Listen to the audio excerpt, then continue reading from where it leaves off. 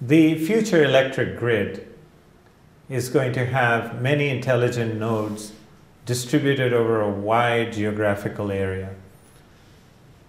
No longer will be the case that you have a centralized plant and just electrical wires carrying electricity to a customer prem with some intelligence at a substation. Increasingly, with renewable energy and with electric vehicles and homes that have smart appliances, these intelligent nodes are going to be distributed over the entire grid. What that does is it gives physical access to intelligent devices to potential hackers. The cybersecurity challenge is obvious in that. In addition, we want to manage this grid and manage its various assets from remote locations. That requires some type of a public internet to then be connected to this electric grid.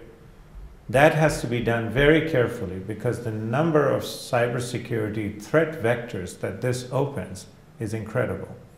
While it creates a lot of convenience that a grid operator can sit anywhere from their smartphone or an iPad or a computer, control parts of the grid or their home for that matter.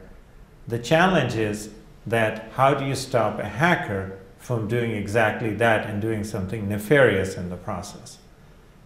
This requires a systems engineering approach. We have to look at the typical transactions that will occur on the grid. From those transactions, distill what the requirements are for communications and for cybersecurity, and make sure that the underlying protocols and the technologies that are supporting those transactions actually meet those requirements through a rigorous certification process. But even that is not enough. This is a top-down approach. What is really needed is a hybrid approach with top-down using these transactions and the analysis I just described, but a bottoms-up approach also that does components testing to see how hardened those systems are, and then to put those components together in systems and test those systems against all types of threat vectors. When you combine the top-down with the bottom-up approach in what I would call the hybrid approach, then you have the ability to mitigate many of the known risks as well as find a way to deal with the unknown risks.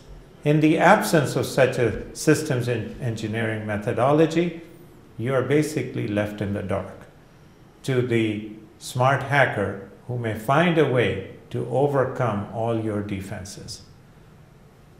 The smart grid offers an amazing opportunity to enable applications that can keep the cost of electricity affordable, reduce the carbon footprint, and make life generally easier for the consumer.